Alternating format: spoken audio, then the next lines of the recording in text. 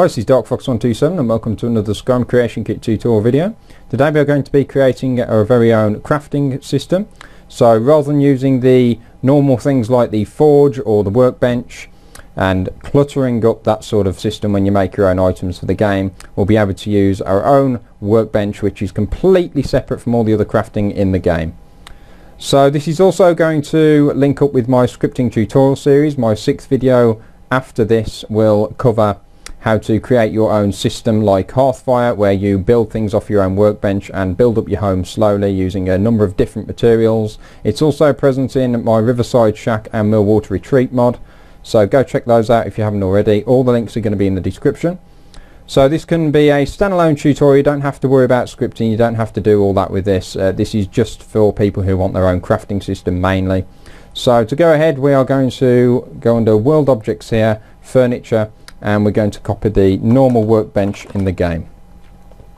So find it under there. You can do this with anything you like as long as it's got sort of relevant activator markers, or it's an activator, sorry, not an activator, a piece of furniture that will allow it. Not everything's going to work with it, but the standard workbench will be fine.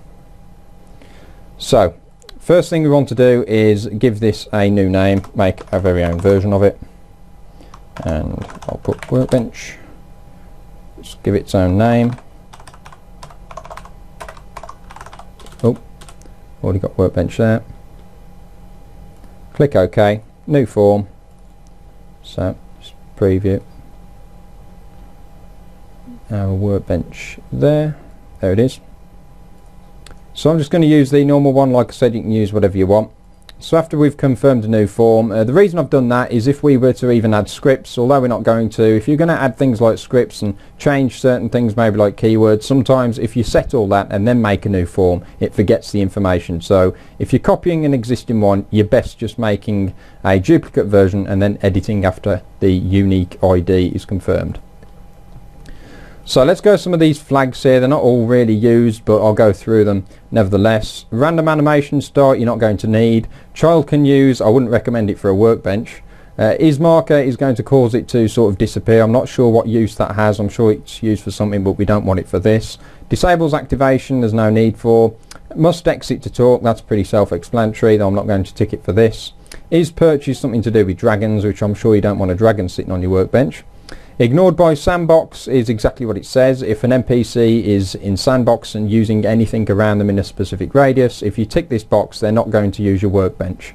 Now this is going to be extremely useful for those that do want to do a sort of Hearthfire system and don't want an NPC wandering over there and using it when you're trying to build your home. So I'm going to keep that ticked for me too.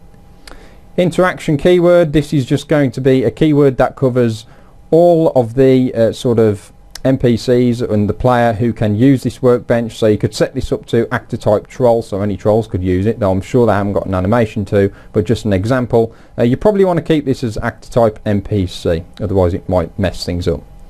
So bench type, it says smithing armor. This is going to depend on the crafting menu that shows. Now we just want our very own crafting menu, so it would be create object.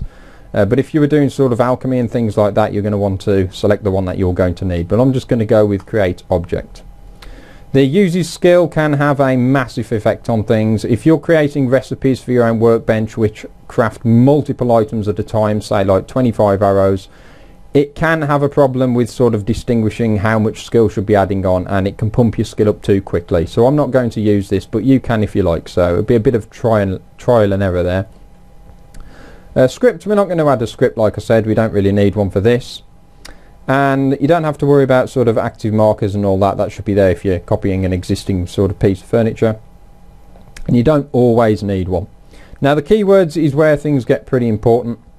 There's one keyword that we need to worry about here. You want to leave everything else that's here, but you do want to get rid of crafting, smithing, armor, table, and you're going to replace this with your own keyword, because the way that the crafting system works is, if you've ever wondered how it knows what recipes go to where, this is how it does it. It does it off a keyword. So when you go on a recipe, it will have a workbench keyword, and whatever keyword is in there, any piece of furniture with that keyword is what the recipe will show on. So in this case, the crafting, smithing, armor, table, that will get every sort of tempering recipe will have that keyword, and it'll be placed on that workbench, and we're not going to want that. We're going to want our own. So we'll delete it, alternate click new, and create our own DFK workbench. So when we make the recipes that we want that go onto our workbench, we're going to have to add this keyword onto that. We'll do that in a moment. Click OK, make sure that's on there, OK again, and I'm just going to drag the workbench where I want it in my test cell here. You'll put it wherever you want it, and just hit save our progress. So now we're going to go under miscellaneous and recipe just to see sort of how the recipes work. Sorry, items and constructible objects even. Your keyword is under miscellaneous keyword. You can see there DFK workbench. You could have created it in there and selected it after. You can do it either way, it doesn't really matter. But we're going to go under constructible object, and if we just type in temper and double click on one of these, you'll see it had the workbench keyword here, crafting, smithing, armor table. So that's where we'll make our own recipe for our own item and add our keyword there. So we're just going to alternate click new, save editing anything existing, df127 basket recipe. Just going to pick a basket, it's nice and quick. Basket 01, there we go. And you're going to want to select the created object. Sorry, that's going to be the basket. The required items is what's going to be needed to craft it. So basket and created object, and then we'll choose this as build your own home. Material should be straw. We'll just use straw. So 1, the item count, how many you want. Now the workbench keyword here, like I said, this needs to be your keyword, DFK workbench or whatever you've called it. And then created object count, how many baskets are going to be made off this one. And this is where it sort of links back to the skill that we had on the furniture item. If you had this at like 100 and you started crafting these with one piece of straw, it's going to shoot your skill up too quickly. So you've got to be aware of that when you're making it. And the conditions are quite interesting. If you're setting up a condition for, say, you've got an ebony piece of armor and you only want to be crafting that when you've got the ebony perk, then this is where you'd set it. You'd alternate click new. Now I'm not going to go through all the conditions, but you've got things like has perk. Most of the has conditions are sort of make sure that the actor has this, or you can say get this is sort of in motion. Subject is going to be the player or the person using the workbench, so that's what we want. We're going to say has perk subject, and if we wanted them to have the ebony smithing, then we just type in ebony smithing, select our perk, and equals is equal to 1, as if to say true. This sort of condition has to be true. So you're going to want to have a little play around with your conditions, and if you know what you're doing with scripting and all that and sort of other things in the kit, you might well know how conditions work, which is great for you. But in my case, I'm just going to make this nice and simple so we can craft it from the off just to see our workbench working, and I'm not going to use a condition. So that should be everything set pretty nice. Click OK. And now our tempering recipe, or crafting recipe even, is linked to our workbench. We can go in game and check it out. Okay, so here we are in the test cell, and there's the workbench, Dark Fox 127 workbench.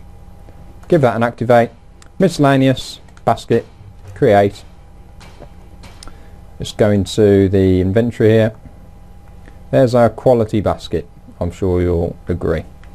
So that's it. That's how you make your own workbench. Shortly after this video I will be uploading the scripting tutorial 6, which will cover how to use this as a sort of crafting system to build your home up and enable and disable items, as well as do some other cool things. That'd be really awesome.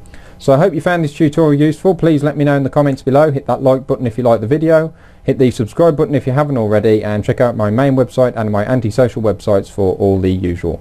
So thank you very much for watching, and I'll speak to you next time.